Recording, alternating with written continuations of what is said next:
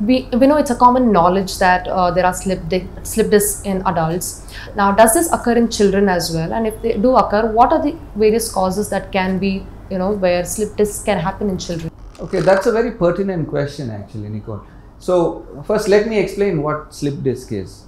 The disc is a soft rubbery part between the two bones in the spine. There are that's what the bones are called as vertebrae, and the part between the bones that is called as the disc. That is the soft rubbery part. That is the most vulnerable area of the spine because it is required as a shock absorber and also for flexibility for the movement of the spine. We hear of slip disc in the adults when there is degeneration of that disc and it slips out, it bulges out and it presses on the nerve. As I said earlier, the spinal cord is in the center of the bone, and so if the disc bulges out, it ends up pressing on the nerve, leading to intense pain in the back as well as pain shooting down the legs.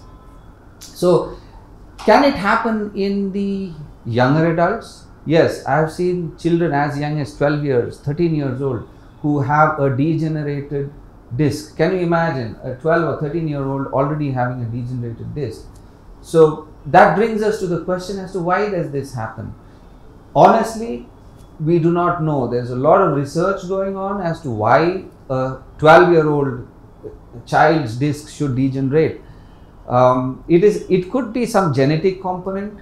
It could be because of microtrauma, where we think that some kind of injury has led to loss of blood circulation to the disc, and probably there is some kind of a genetic preponderance to this.